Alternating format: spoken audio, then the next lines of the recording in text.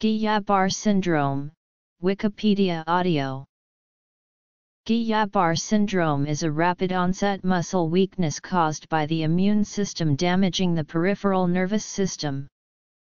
The initial symptoms are typically changes in sensation or pain along with muscle weakness, beginning in the feet and hands. This often spreads to the arms and upper body, with both sides being involved. The symptoms develop over hours to a few weeks. During the acute phase, the disorder can be life-threatening, with about 15% developing weakness of the breathing muscles requiring mechanical ventilation.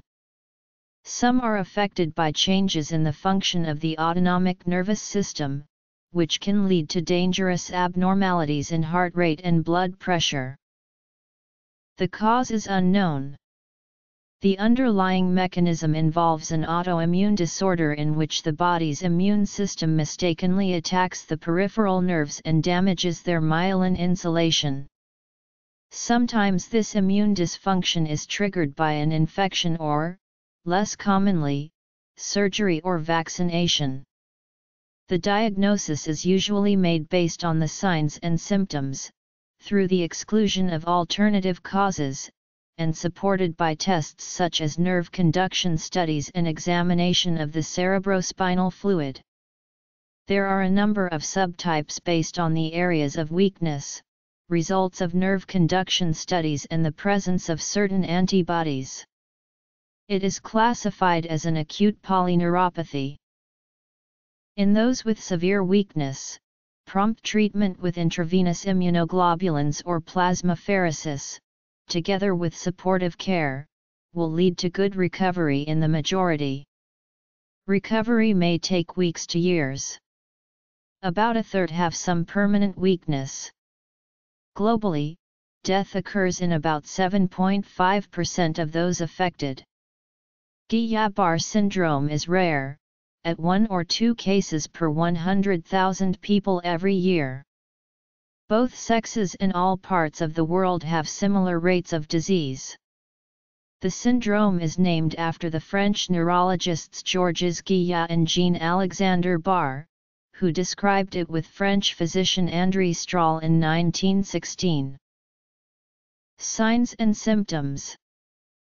The first symptoms of Guillain-Barré syndrome are numbness, tingling, and pain, alone or in combination.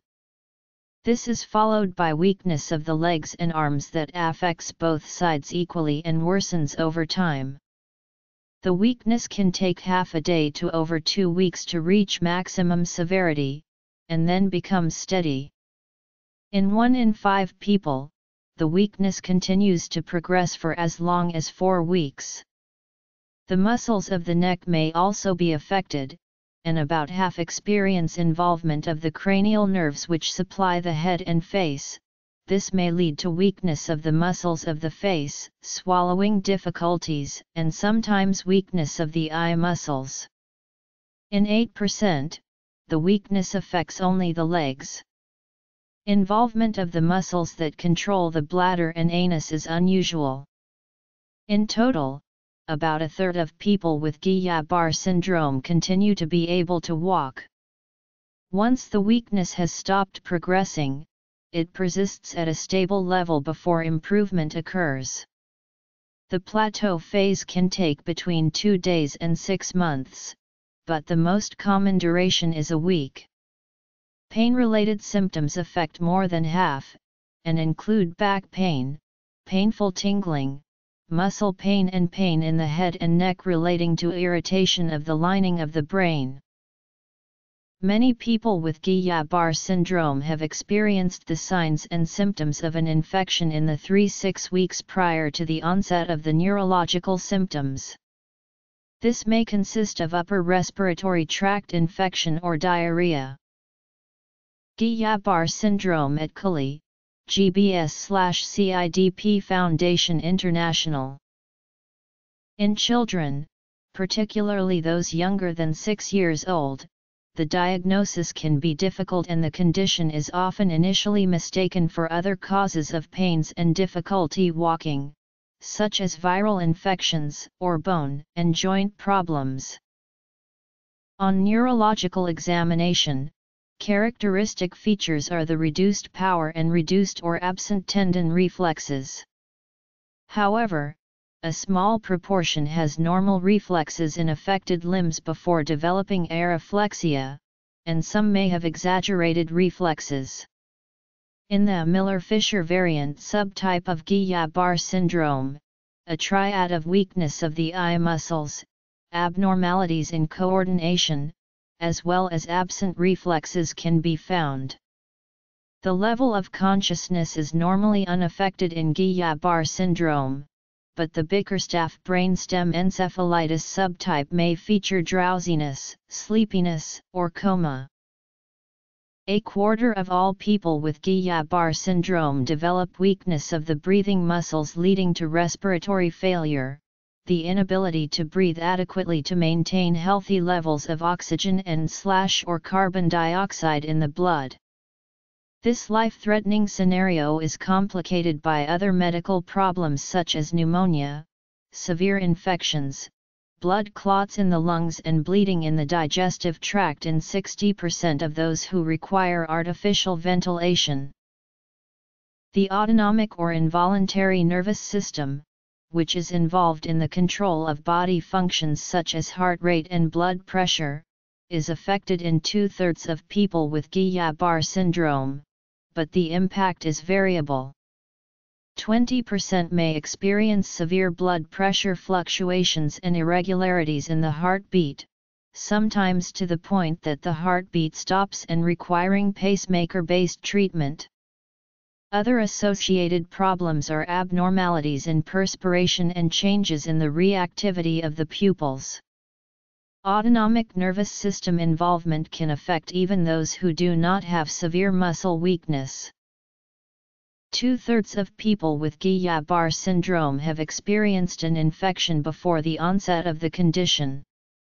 Most commonly these are episodes of gastroenteritis or a respiratory tract infection. In many cases, the exact nature of the infection can be confirmed. Approximately 30% of cases are provoked by Campylobacter jejuni bacteria, which cause diarrhea. A further 10% are attributable to cytomegalovirus. Despite this, only very few people with Campylobacter or CMV infections develop Guillain-Barré syndrome. The strain of Campylobacter involved may determine the risk of GBS. Different forms of the bacteria have different lipopolysaccharides on their surface, and some may induce illness while others will not. Links between other infections and GBS are less certain. 2 other herpes viruses and the bacterium Mycoplasma pneumoniae have been associated with GBS. The tropical viral infection dengue fever and Zika virus have also been associated with episodes of GBS.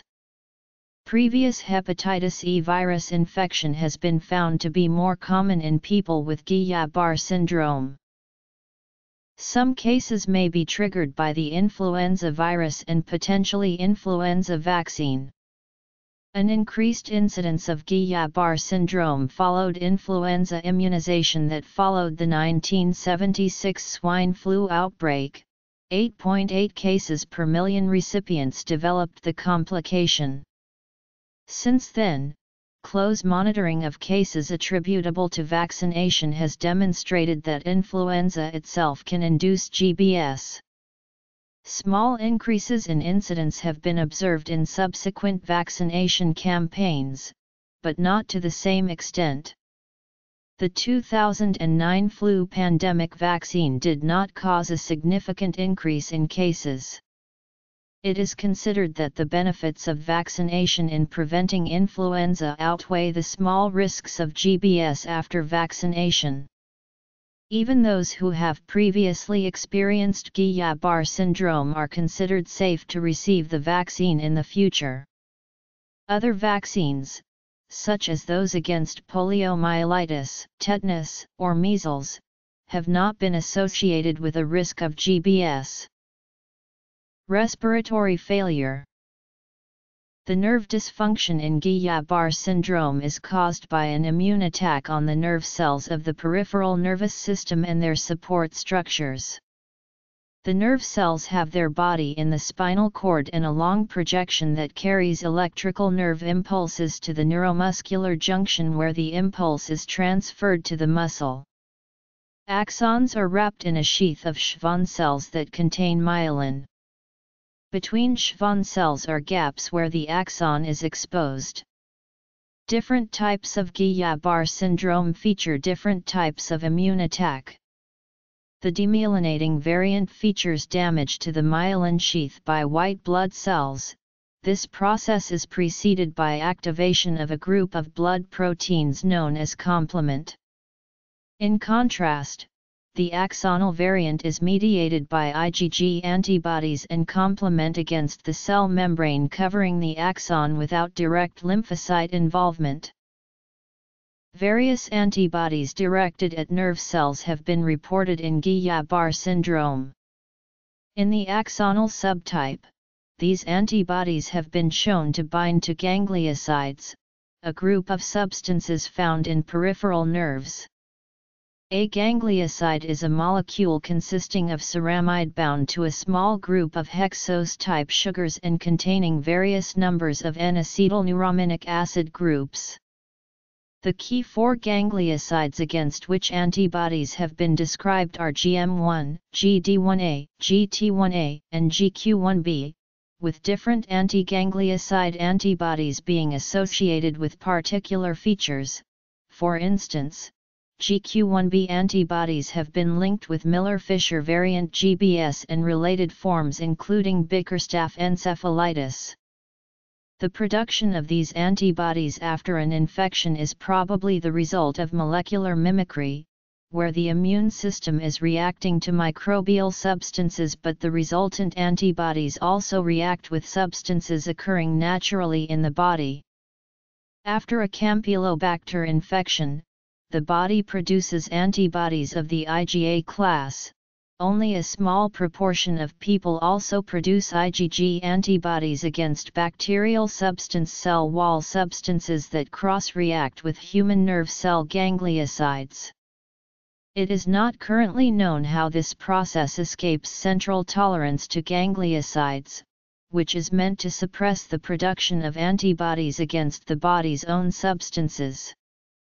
Not all antiganglioside antibodies cause disease, and it has recently been suggested that some antibodies bind to more than one type of epitope simultaneously and that this determines the response. Furthermore, the development of pathogenic antibodies may depend on the presence of other strains of bacteria in the bowel. The diagnosis of Guillain-Barré syndrome depends on findings such as rapid development of muscle paralysis, absent reflexes, absence of fever, and a likely cause. Cerebrospinal fluid analysis and nerve conduction studies are supportive investigations commonly performed in the diagnosis of GBS. Testing for antiganglioside antibodies is often performed, but their contribution to diagnosis is usually limited. Blood tests are generally performed to exclude the possibility of another cause for weakness, such as a low level of potassium in the blood. An abnormally low level of sodium in the blood is often encountered in Guillain-Barré syndrome. This has been attributed to the inappropriate secretion of antidiuretic hormone, leading to relative retention of water. In many cases, magnetic resonance imaging of the spinal cord is performed to distinguish between Guillain-Barré syndrome and other conditions causing limb weakness, such as spinal cord compression. If an MRI scan shows enhancement of the nerve roots, this may be indicative of GBS. In children, this feature is present in 95% of scans, but it is not specific to Guillain-Barré syndrome, so other confirmation is also needed. Cerebrospinal fluid envelopes the brain and the spine, and lumbar puncture or spinal tap is the removal of a small amount of fluid using a needle inserted between the lumbar vertebrae. Characteristic findings in Guillain-Barré syndrome are an elevated protein level, usually greater than 0.55 g/L, and fewer than 10 white blood cells per cubic millimeter of fluid. This combination distinguishes Guillain-Barré syndrome from other conditions in which both the protein and the cell count are elevated. Elevated CSF protein levels are found in approximately 50% of patients in the first 3 days after onset of weakness, which increases to 80% after the first week. Repeating the lumbar puncture during the disease course is not recommended. The protein levels may rise after treatment has been administered. Directly assessing nerve conduction of electrical impulses can exclude other causes of acute muscle weakness, as well as distinguish the different types of Guillain-Barré syndrome. Needle electromyography and nerve conduction studies may be performed. In the first 2 weeks, these investigations may not show any abnormality. Neurophysiology studies are not required for the diagnosis. Autonomic dysfunction. Causes. Formal criteria exist for each of the main subtypes of Guillain-Barré syndrome, but these may misclassify some cases and therefore changes to these criteria have been proposed. Sometimes, repeated testing may be helpful. Mechanism. Diagnosis. Spinal fluid. Neurophysiology. Clinical subtypes. A number of subtypes of Guillain-Barré syndrome are recognized. Despite this, many people have overlapping symptoms that can make the classification difficult in individual cases. All types have partial forms. For instance, some people experience only isolated eye movement or coordination problems. These are thought to be a subtype of Miller-Fisher syndrome and have similar antiganglioside antibody patterns. Other diagnostic entities are often included in the spectrum of Guillain-Barré syndrome. Bickerstaff's brainstem encephalitis, for instance, is part of the group of conditions now regarded as forms of Miller-Fisher syndrome, as well as a related condition labeled acute ataxic hypersomnolence where coordination problems and drowsiness are present but no muscle weakness can be detected. BBE is characterized by the rapid onset of ophthalmoplegia, ataxia, and disturbance of consciousness, and may be associated with absent or decreased tendon reflexes and as well as Babinski's sign. The course of the disease is usually monophasic, but recurrent episodes have been reported. MRI abnormalities in the brainstem have been reported in 11%. Whether isolated acute sensory loss can be regarded as a form of Guillain-Barré syndrome is a matter of dispute.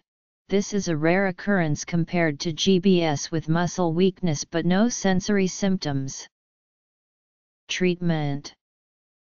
Plasmapheresis and intravenous immunoglobulins are the two main immunotherapy treatments for GBS.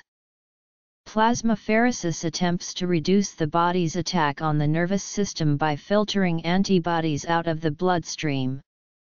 Similarly, administration of IVIG neutralizes harmful antibodies and inflammation.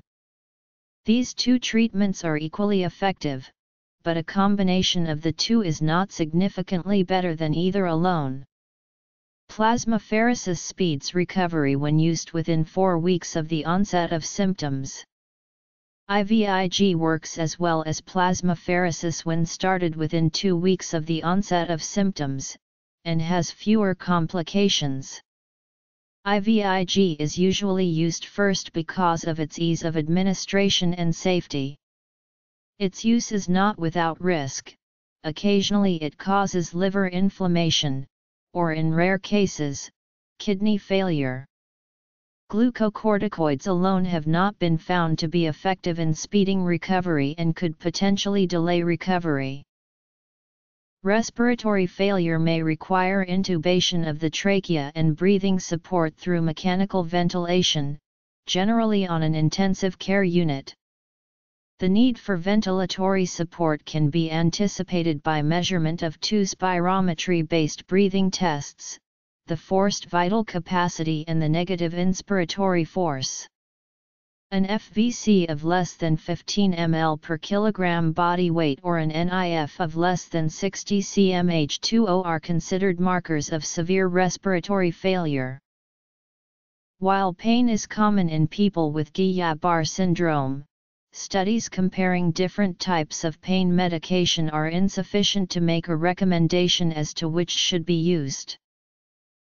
Following the acute phase, around 40% of people require intensive rehabilitation with the help of a multidisciplinary team to focus on improving activities of daily living. Studies into the subject have been limited, but it is likely that intensive rehabilitation improves long-term symptoms. Teams may include physical therapists, occupational therapists, speech-language pathologists, social workers, psychologists, other allied health professionals and nurses. The team usually works under the supervision of a neurologist or rehabilitation physician directing treatment goals. Physiotherapy interventions include strength, endurance, and gait training with graduated increases in mobility, maintenance of posture and alignment as well as joint function. Occupational therapy aims to improve everyday function with domestic and community tasks as well as driving and work. Home modifications, gait aids, orthotics, and splints may be provided. Speech-language pathology input may be required in those with speech and swallowing problems, as well as to support communication in those who require ongoing breathing support. Nutritional support may be provided by the team and by dietitians.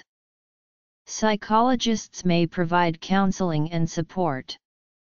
Psychological interventions may also be required for anxiety, fear, and depression. Guillain-Barré syndrome can lead to death as a result of a number of complications, severe infections, blood clots, and cardiac arrest likely due to autonomic neuropathy. Despite optimum care, this occurs in about 5% of cases. There is a variation in the rate and extent of recovery. The prognosis of Guillain-Barré syndrome is determined mainly by age, and by the severity of symptoms after 2 weeks. Furthermore, those who experienced diarrhea before the onset of disease have a worse prognosis. On the nerve conduction study, the presence of conduction block predicts poorer outcome at 6 months. In those who have received intravenous immunoglobulins, a smaller increase in IgG in the blood 2 weeks after administration is associated with poorer mobility outcomes at 6 months than those whose IgG level increased substantially. If the disease continues to progress beyond 4 weeks, or there are multiple fluctuations in the severity, the diagnosis may be chronic inflammatory demyelinating polyneuropathy, which is treated differently. Immunotherapy. In research studies, the outcome from an episode of Guillain-Barré syndrome is recorded on a scale from 0 to 6, where 0 denotes completely healthy, 1 very minor symptoms but able to run, 2 able to walk but not to run, 3 requiring a stick or other support, 4 confined to bed or chair, 5 requiring long-term respiratory support, 6 death. The health-related quality of life after an attack of Guillain-Barré syndrome can be significantly impaired. About a fifth are unable to walk unaided after 6 months, and many experience chronic pain, fatigue, and difficulty with work, education, hobbies and social activities. HRQL improves significantly in the first year. Respiratory failure 2. In Western countries, the number of new episodes per year has been estimated to be between 0.89 and 1.89 cases per 100,000 people. Children and young adults are less likely to be affected than the elderly. The risk increases by 20% for every decade of life. Men are more likely to develop Guillain-Barré syndrome than women. The relative risk for men is 1.78 compared to women. The distribution of subtypes varies between countries. In Europe and the United States, 60–80% of people with Guillain-Barré syndrome have the demyelinating subtype, and Oman affects only a small number. In Asia and Central and South America, that proportion is significantly higher. This may be related to the exposure to different kinds of infection, but also the genetic characteristics of that population. Miller-Fisher variant is thought to be more common in Southeast Asia. Pain. Rehabilitation. Prognosis. French physician Jean-Baptiste Octave Landry first described the disorder in 1859. In 1916, Georges Guillat, Jean-Alexandre Barré, and André Strahl diagnosed 2 soldiers with the illness and described the key diagnostic abnormality: albuminocytological dissociation of increased spinal fluid protein concentration but a normal cell count. Canadian neurologist C. Miller-Fisher described the variant that bears his name in 1956. British neurologist Edwin Bickerstaff, based in Birmingham, described the brainstem encephalitis type in 1951 with Philip Cloak, and made further contributions with another paper in 1957. Guillet had reported on some of these features prior to their full description in 1938. Further subtypes have been described since then, such as the form featuring pure ataxia and the type causing pharyngeal cervical brachial weakness. The axonal subtype was first described in the 1990s. Diagnostic criteria were developed in the late 1970s after the series of cases associated with swine flu vaccination. These were refined in 1990. The case definition was revised by the Brighton Collaboration for Vaccine Safety in 2009, but is mainly intended for research. Plasma exchange was first used in 1978 and its benefit confirmed in larger studies in 1985. Intravenous immunoglobulins were introduced in 1988, and its non-inferiority compared to plasma exchange was demonstrated in studies in the early 1990s. The understanding of the disease mechanism of Guillain-Barré syndrome has evolved in recent years. Development of new treatments has been limited since immunotherapy was introduced in the 1980s and 1990s. Current research is aimed at demonstrating whether some people who have received IVIG might benefit from a second course if the antibody levels measured in blood after treatment have only shown a small increase. Studies of the immunosuppressive drug mycophenolate mofetil, brain-derived neurotrophic factor and interferon beta have not demonstrated benefit to support their widespread use. An animal model is often used for studies, and some agents have shown promise: glatiramer acetate, quinpramine, fasudil, and the heart drug flecainide. An antibody targeted against the anti-GD3 antiganglioside antibody has shown benefit in laboratory research. Given the role of the complement system in GBS, it has been suggested that complement inhibitors may be effective. Epidemiology. History. Research directions.